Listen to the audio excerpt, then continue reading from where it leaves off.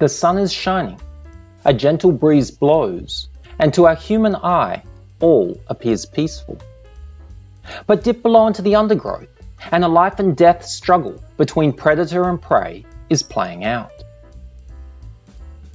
A hornworm caterpillar attacks a tomato stem. The plant provides the caterpillar with the food and sustenance it needs for its growth and survival.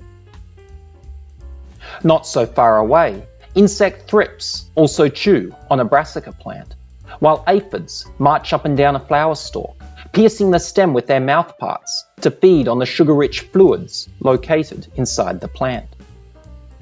These insects, caterpillars, thrips, aphids and other herbivores, have the capability to cause large-scale damage to plants if left to feed unchecked. Life for the plant may at first seem cruel, but plants are not totally helpless. Millions of years of evolution have armed them with a sophisticated pool of defensive weapons. These weapons can be structural, such as thorns and spines, which can defend against larger herbivores, or these weapons may be chemical. A pine tree, for example, producing a sticky sap. In part, this sap is to deter, immobilize, or even kill invading insects such as bark beetles, plugging the holes the beetles create as they bore into the tree, while toxic chemicals in the sap interfere with digestion in the beetle gut. Other plants produce a special milky latex composed of a battalion of different chemicals and proteins to ward off potential insect predators. Meanwhile, specialized glandular hairs on many plants provide a further chemical and structural line of defense. Here, these aphids navigate a minefield of microscopic hairs on the stem of a sow thistle. These hairs, in most plant species, produce in their ball-like tips a sticky, poisonous barrage of defensive chemicals. The aphids move carefully along the stem. These thrips, however, aren't so fortunate. Trapped by sticky chemicals secreted by glandular hairs on a tobacco leaf, they become glued to the leaf and either drown in the secretions or slowly starve to death. In addition, plants can actively respond to wounding and touch signals from insect herbivores, such as this thrip damage, to mount a defensive response, increasing the production of defensive chemicals or altering the development of defensive structures. Again, our hornworm caterpillar feasts on its prey. Signals caused by the insect, such as mechanical damage, are turned into a molecular signal in the plant, which propagates through the leaves to notify the plant to mount a defense response. And scientists over many years working on plant defense have uncovered the nature of this molecular signal. It's calcium. Yes, calcium. The same chemical element that you ingest with your slice of cheese or eat with your bowl of breakfast cereal and milk. In plants, as it can in animals, calcium plays an important role as a chemical messenger.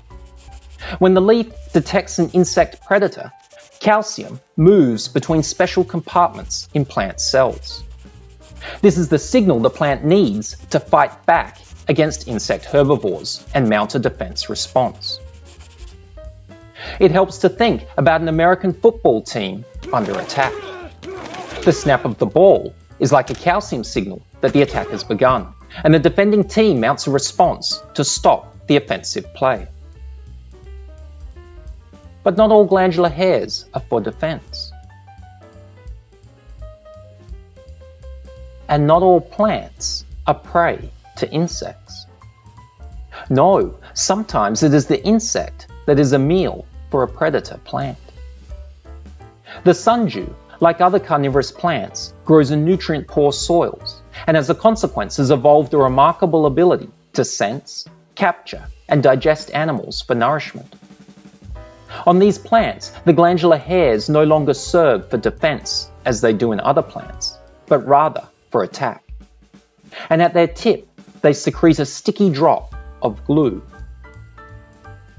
Perhaps attracted by the sparkle of this glue in the sun, or the brilliant red colour of the hairs, or even, perhaps, fragrant perfumes released by the plant, an insect lands on the leaf and sticks to the glue. There, helpless, the plant uses these same hairs to recognize the mechanical thrashing of the animal to further complete its attack.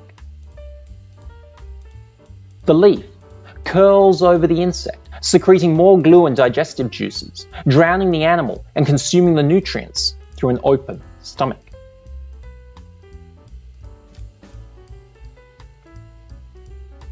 Charles Darwin, the great 19th century evolutionary biologist, observed that the sundew could sense the lightest touch, the fragment of a hair weighing 1/80,000th of a gram, and wrote that hardly any more remarkable fact than this has been observed in the vegetable kingdom. But how does the sundew leaf respond to prey at the molecular level? Scientists have proposed that some plant carnivores have evolved the ability to sense and respond to insects by taking the insect defense response pathways and systems seen in non-carnivorous plants and putting them towards attack. This would include using calcium as a molecular signal. We return to our game of American football. Like a calcium signal, the ball is snapped, signaling the start of play. But now what was the same defensive line has evolved into an unexpected attack, much like in a carnivorous sundew plant. This was the idea that researchers at the Salk Institute for Biological Studies in California and Washington University in St. Louis set out to test.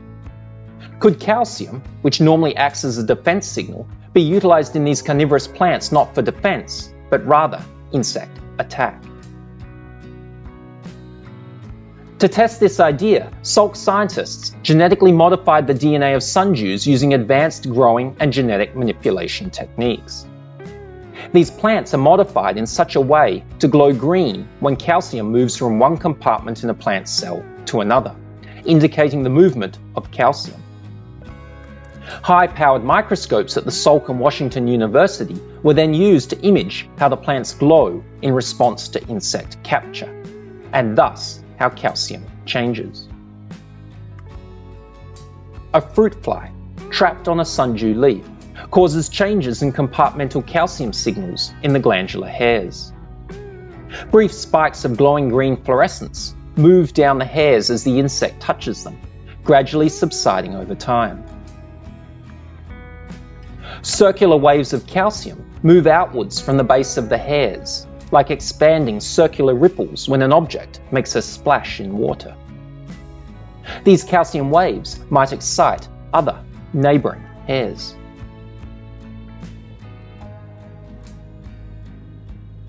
These calcium signals are caused by the touch of the thrashing insect. A simple poke here with a glass rod and the same calcium response can be detected. The response to touch can be small and localized to just a few glandular hairs lightly touched, or can appear as large, propagating waves throughout the plant when it is harshly touched or wounded. Somehow, the plant integrates this complex molecular information and different calcium signals to mount an appropriate response. And for a helpless fly, this calcium response triggers leaf movement and the secretion of an acidic cocktail of digestive enzymes. And so the fly becomes a meal for the hungry plant. And so it seems that carnivorous plants share something in common with non-carnivorous plants when responding to insects. They both employ the same molecular calcium signal. This work from Salk and Washington University strengthens the notion that carnivory evolved in some plants from pre-existing insect defense pathways, and suggests that the study of botanical carnivory might also just tell us something about how plants more generally can sense and interact with animals in their environment. Indeed, it seems that for a carnivorous sundew plant, the best offense evolved from a good defense.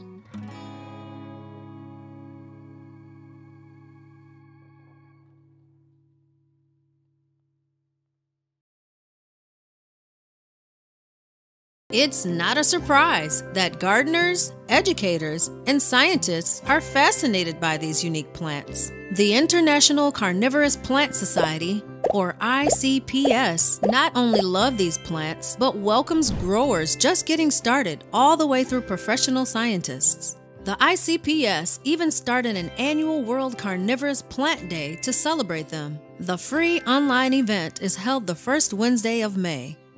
Take a look around our website and you'll find historic documents about carnivorous plants, growing guides, free educational resources, and more.